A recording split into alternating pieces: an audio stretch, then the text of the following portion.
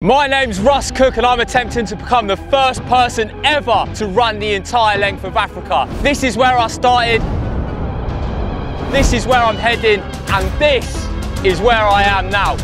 I've run 6,105 kilometres so far and I've got 10,495 left to go. So far on the mission, I've survived alone in the desert, pissed blood, been robbed at gunpoint, thought I was going to be killed in the jungle, had my support van smashed to bits, and in this episode, we sneak past the police, I push the boundaries of fashion, we forage for our dinner, and discuss how it all began.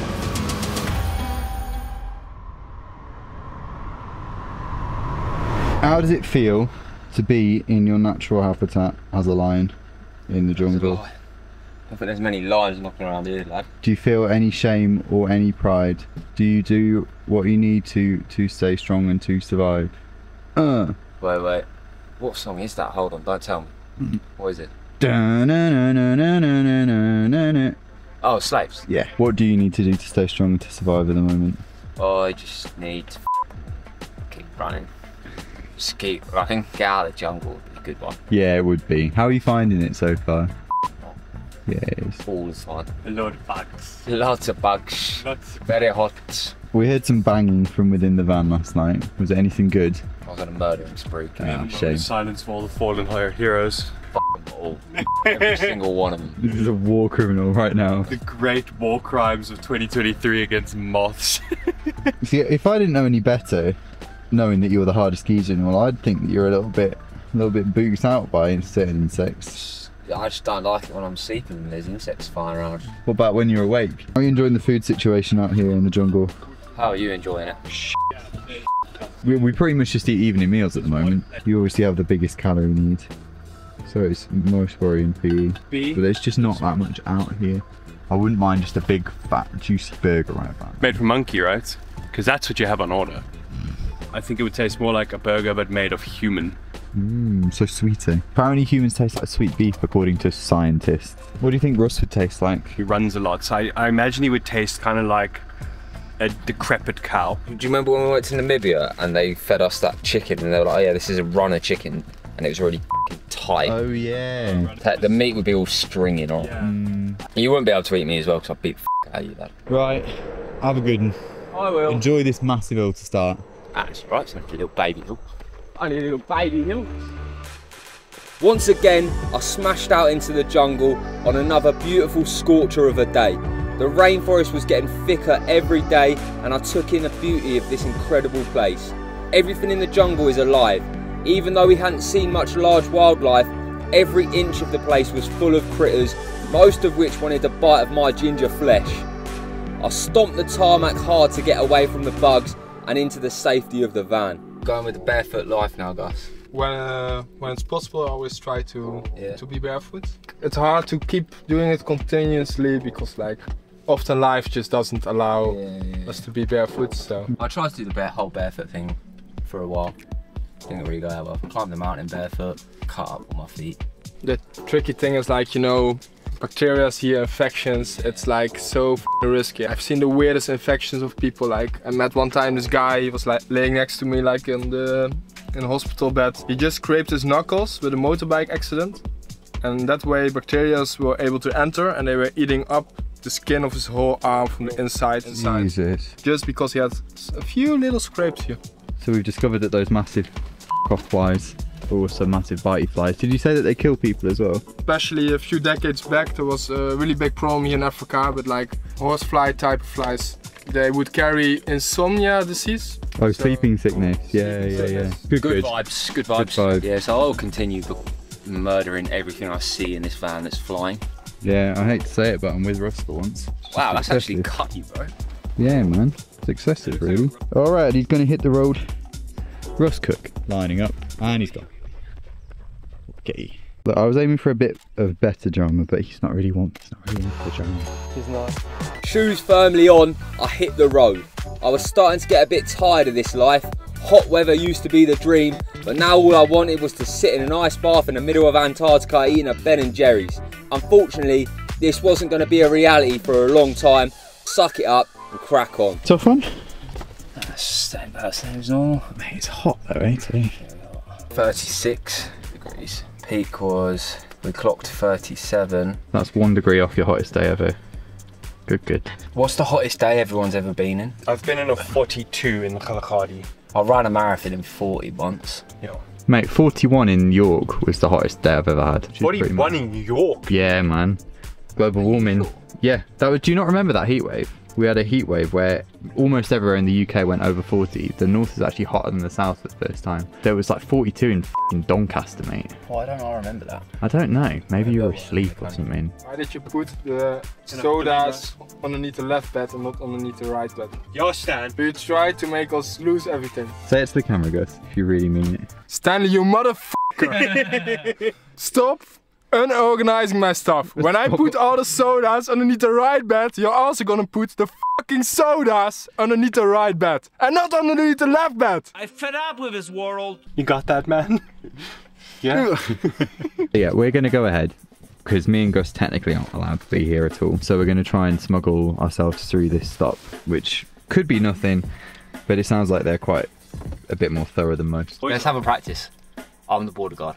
Go on, in your best French. Alright, geez. How many of you in the van? 3, I mean 1. You've got valid passports, yeah? No, I mean yes. Sure. Training's done.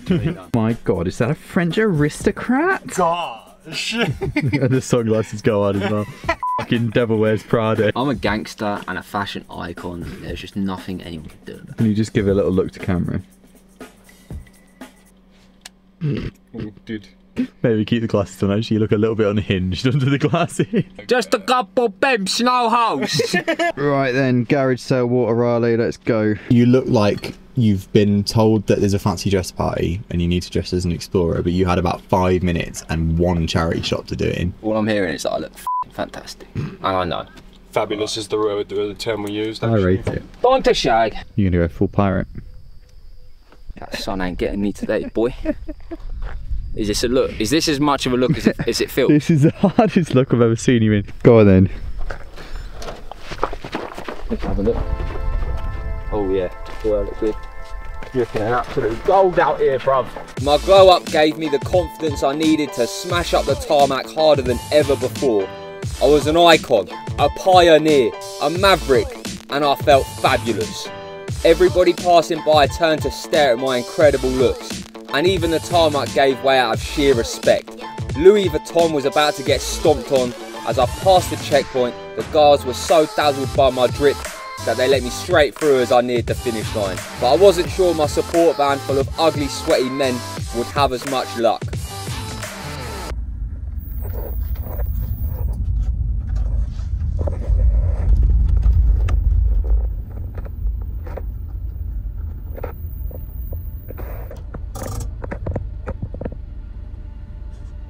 Bonjour monsieur. Ça va? Ça va? Pardon, parlez petit français, j'ai parlé anglais. C'est bon? Merci beaucoup. But somehow they got through, no questions asked, bang bang. How are you doing? Itch. You're itchy. Interesting, it's a new one. Well. I think it's the combination of like sweating and water. Good evening, girls and boys. You join me for this session. This session of glass pine with Russ. Today, I've got a bucket, like always. I was actually going to go to the river, but it looked a bit mean. Big 60 k's in today. It also rained loads, which is good because it kind of starts the bath off for me. Proper in the jungle, mate. You know, I'm basically f***ing Tarzan now. Hit those vitals, bruv. God, I'm a f***ing rogue looking individual these days. What a humbling experience, the bucket bath. Just crouched over a small bucket of soapy water in the Congo rainforest, and I've still got about 11,000 k's to run.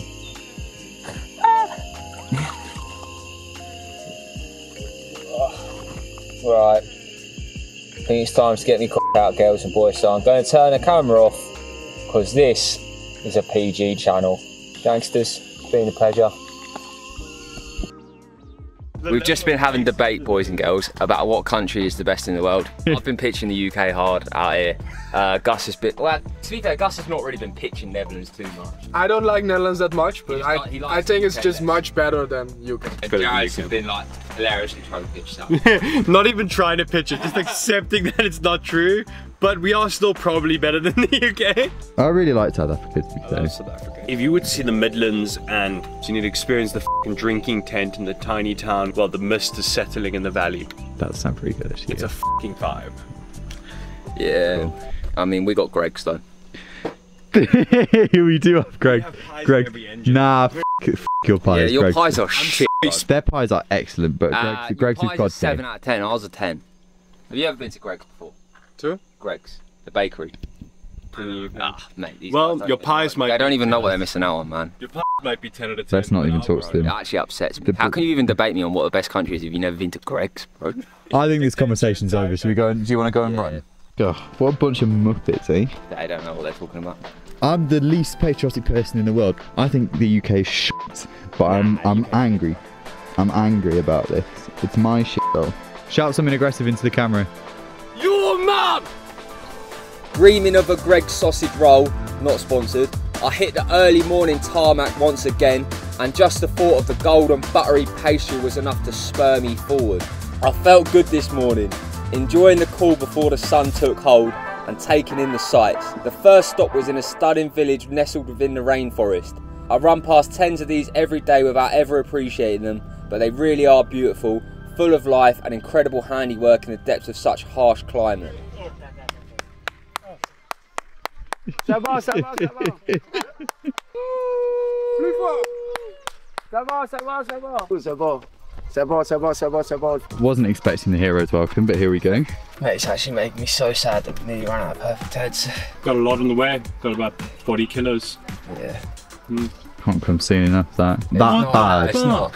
This thing just has a f***ing flower on its asshole. Look at it. Whoa, what the f?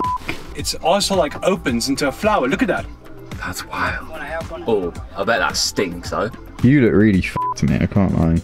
Yeah. Always What? less f***ed than perfect head in my hand. Nice one. Right, back we go. Some boys have come over.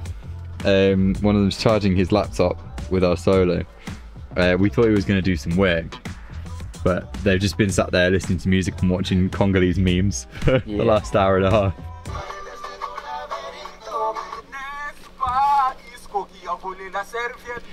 Hard vibe.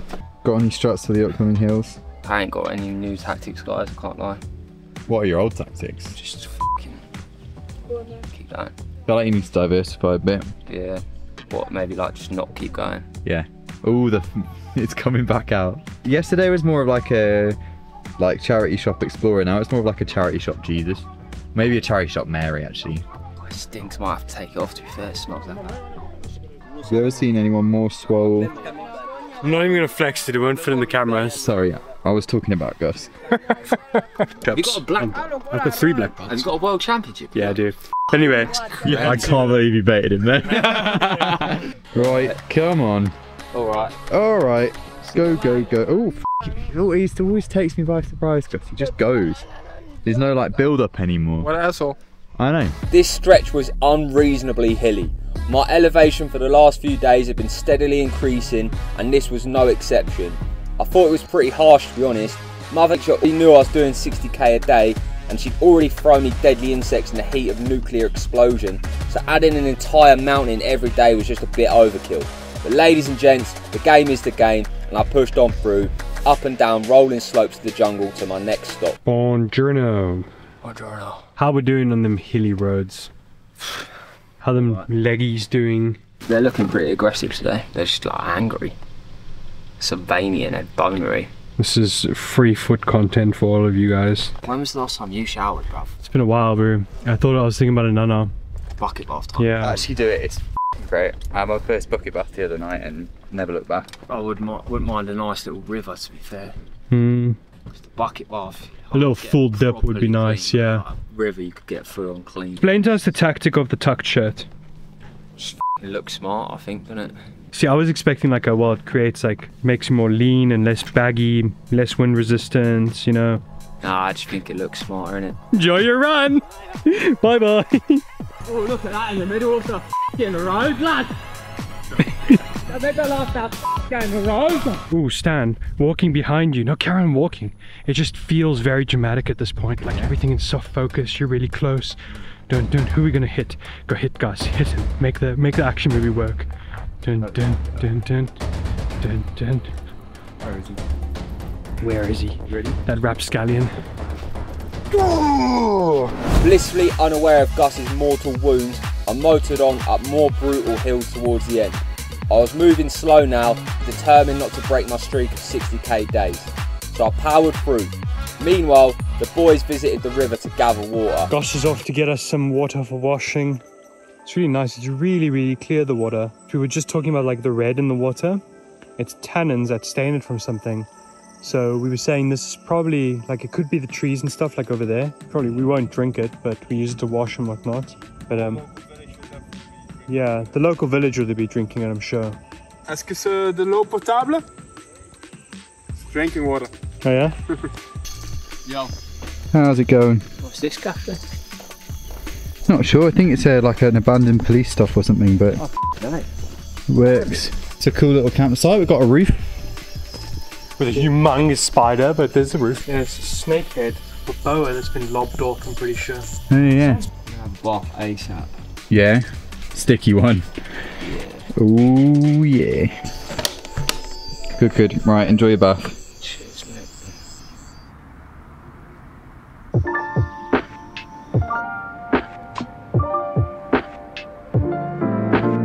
So Russ, So, 3 days left in the Republic of Congo. I don't think much is going to change, to be honest. Especially for the first bit anyway, because we're still in the jungle. Apparently the street food changes quite a lot. Yeah, Gus reckons it's good. Like chocolate pancakes on every corner, which is a vibe. I'm liking the new style today, Russ, mate. Is this a new style or an old style? It's a new style with the tassel through your glasses. Innovator, mate, what can I say? It's like impressions of an eye patch with no eye patch, you know what I mean? It's cool. Yeah. Alright. See you in about 20k.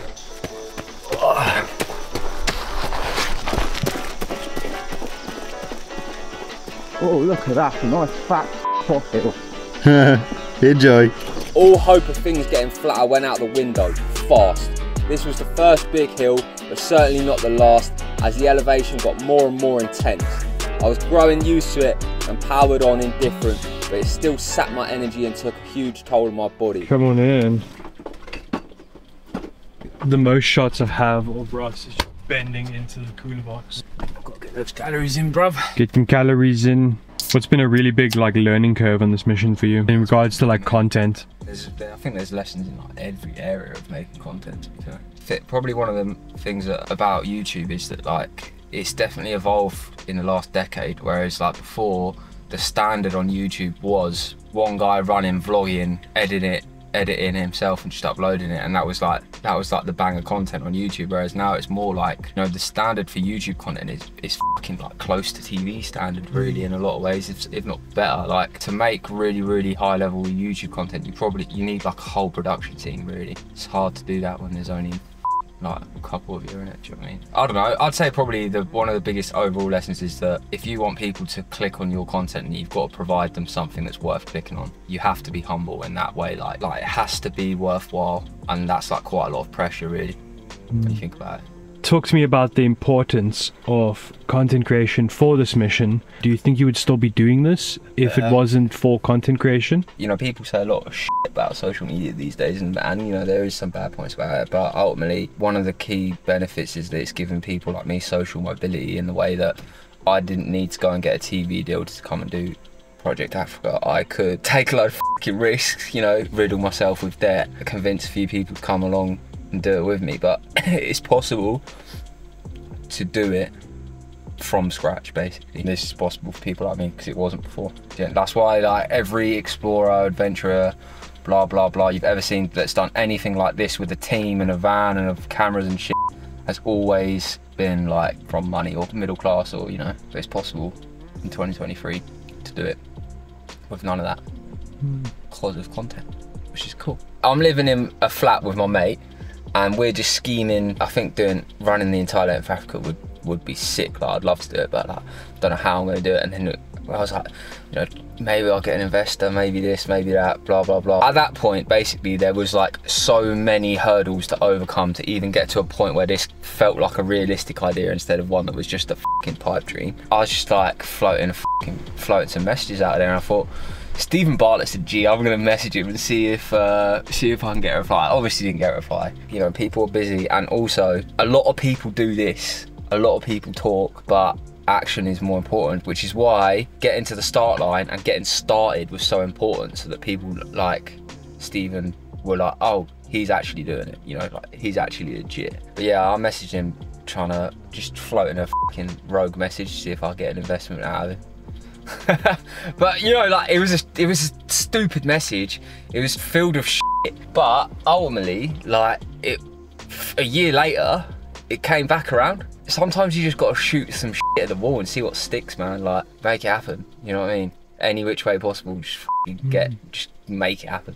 If anyone does want to support us as well and help us a little bit, where can they do that? How can they do that? So the number 1 thing you can do is just keep supporting the YouTube channel. If you want to support even more, then we do have Patreon.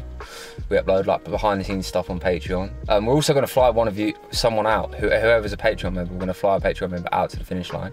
So that'd be sick. Beyond that, you know, like we've got great sponsors. We've got Perfect Ted, we've got Huel, Hoka as well. So like if you go and support them, that also helps. Mate, above all of that, it can't be forgotten that we are raising money for charity. We've got over 55k raised for charity now, which is unreal. But if you want to support charity, then we'll chuck the link to our GiveStar page down below. 100% of the money goes to charity. Pint is a £5. Okay, so if you give up 1 pint, you donate a £5, the government donates some extra as well. I think it's 20%. So they give 25. Yeah, so it's £6.25. £1.25 as well. So let's go fleece the UK government and run up the GiveStar page. And if every single person watching this video gives up a pint, which, you know, it's October, so it's Stoptober, give up your pint. If every single person watching this video did that, we'd raise £500,000 for charity in a day. That's pretty lit. I'm gonna eat a donut now. What you got playing there? I was just saying to Jared that I was just listening to this playlist called The Most Beautiful Songs in the World. It's not one of my playlists, it's just a vibey playlist, and I was just listening to it for the entire 2 hours, and it put me in a trance-like state. I love stuff like forgot I was running. It's great. Yeah, right, go shad the rain. Okay. Bye bye. The rain was coming down hard now, completely changing the landscape. When it rains in the rainforest, it rains. It's like nowhere else in the world. The falling water is so thick you can barely see in front of you, but for me running it's a godsend. Instantly cooling the air and allowing me to move more freely and save my energy, even if I do get a bit moist. That said, it was worrying for our crossing into Nigeria. When I got to the next stop, we discussed if there was any alternative route. So there's definitely no way we can cross that border there, no? No. I think it will be a bit foolish to go for it because nobody has done it. The only one person I know of going to that border, that's also myself. So I have some experience on the border. The last time I was there, about a year ago, police wasn't too happy that I was driving straight into a war zone as a tourist. Really, like, I heard the stories of locals, really sketchy stuff had happened. At the time I was there, it was pretty stable, but yeah, it could be even the police, they're like also very suspicious. Aren't you like a spy? Like, why are you driving as only tourist in this zone? There's a lot of checkpoint after checkpoint after checkpoint after checkpoint. Because no other person has a report successfully about crossing this border, maybe it's not the most wise thing. Right.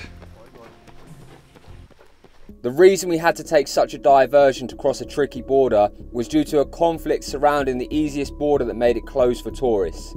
During colonial times, most of Cameroon was a French colony, but a small pocket of the country was a British colony. What that leaves behind today is two areas with huge cultural differences and a language barrier.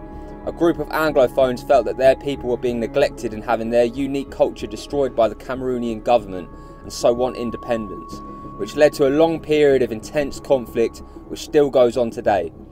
This makes that border a very difficult, very dangerous option that we want to avoid at all costs. Look at this beautiful produce that Gus has brought back for us. What have you brought us, sir? I just went into the forest. We got some leaves, something that I've been told is aubergine. I don't know about you, but that doesn't look like an eggplant to me. Well, it's going to be nice. We're going to make like a kind of a fried rice kind of thing. I think that'll be tasty. Hunter-gatherer Gus. How are you feeling about everything at the moment? Like, there's a lot of moving parts going on at the moment.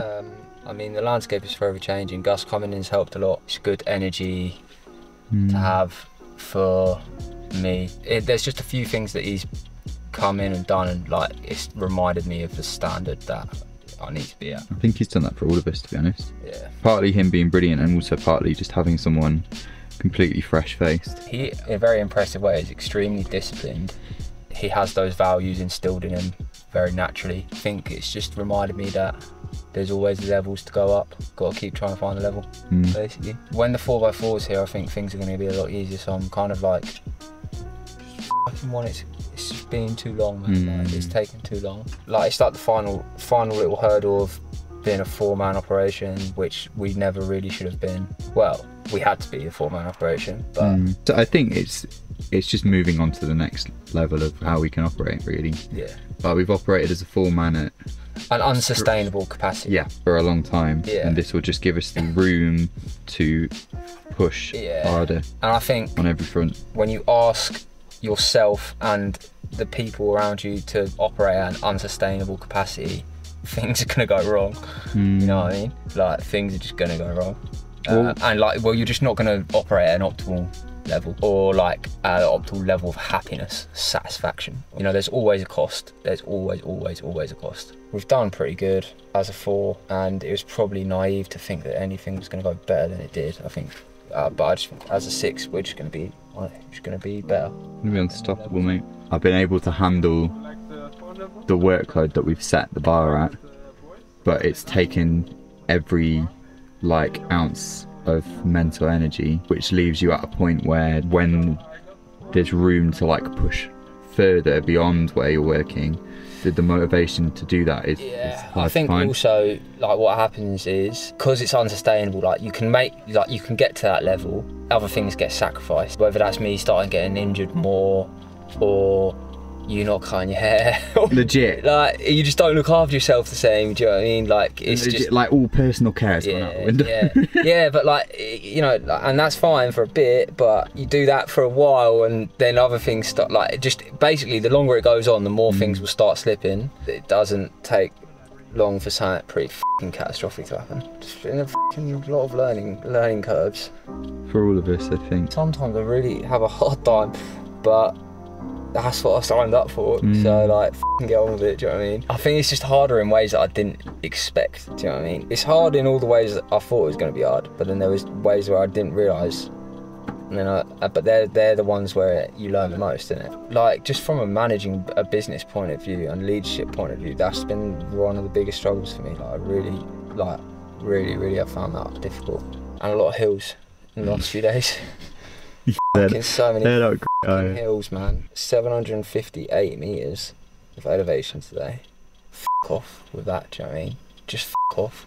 Okay, right, we're gonna make some food. Alright. Sleep tight. In the next episode, we meet cocoa farmers, I meet another Ginge, and we finally cross the Cameroonian border.